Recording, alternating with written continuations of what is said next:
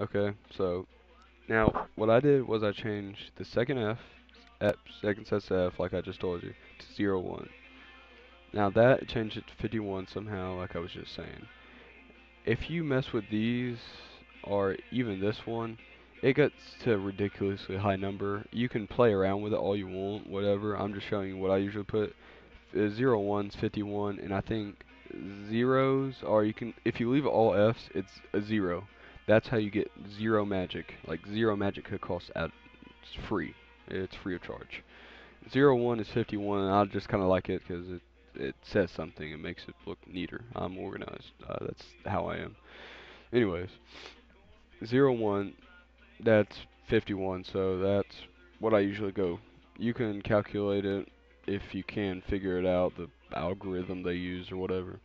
But like I said 300 times, 0, 1's what I use, and that's always the second F. That's why I learned after playing with all of them. The second sets of F's is what I usually mess around with. So now that I showed you that, I'm going to show you how to put it back and whatnot. So, save. I already have once I say no. Go back, resource sheet. Okay, that's the turtle. Okay, anyways. Now, mine's on my desktop. I just saved it. So now what you're going to need to do is resign it and rehash it, and I use Madio for that. So I'm not going to let you see this. Sorry, because I don't want to see my resigner and whatever. Just don't want to see it. Okay, so I just resigned it and rehashed it with Madio, wherever it's at. Yeah, right there. Modeo, whatever you want to say. Madio. Just, oh shoot. Just,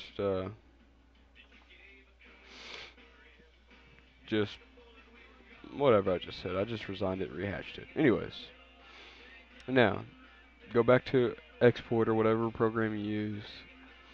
Go to your save. Delete. Make sure you delete it, because you don't want to override it. It'll mess with things. So, my save, drag and drop. Bam, it's on there. Okay, so that's all you have to do, and I'm going to show you the after effects of it. So let me pause this if I can find out how to. Ah, there it is. Pause. Okay, so now we're back. We've done all that. Sorry for the speech problems from the last one. Just gonna get through my head and whatnot. Anyways, so now we're gonna look at the spell. Death by Frost. You see 51, successful, 500, 500, 500, something you can even create in the spell making altar thing. So let's just test it for shits and giggles again. Yeah, that's pretty massive. I mean, it doesn't even show the effect in my building. I might just have to go outside to test this. It's amazing. And if it's requested, I'll make more videos for like how to swap the effects, like swap the spells for different spells, and how to make new spells and whatnot. So here, watch. Holy shit! See, look, that covered everywhere. Like everywhere on my screen right now, you might not be able to see it because it's horrible quality, but it's pretty much everywhere. There's no like wall of anything. It's just everywhere. It's amazing.